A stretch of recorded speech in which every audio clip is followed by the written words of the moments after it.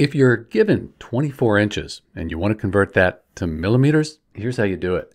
So we know that 1 inch, that's 25.4 millimeters. So in this case, we have 24 inches. So we just take 24 times 25.4. That'll give us our answer. So 24 inches times 25.4 millimeters.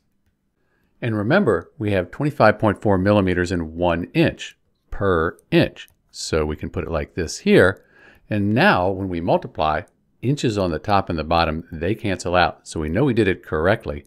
24 times 25.4, that gives us 609.6 millimeters. So in answer to our question, we have 24 inches, that's 609.6 millimeters.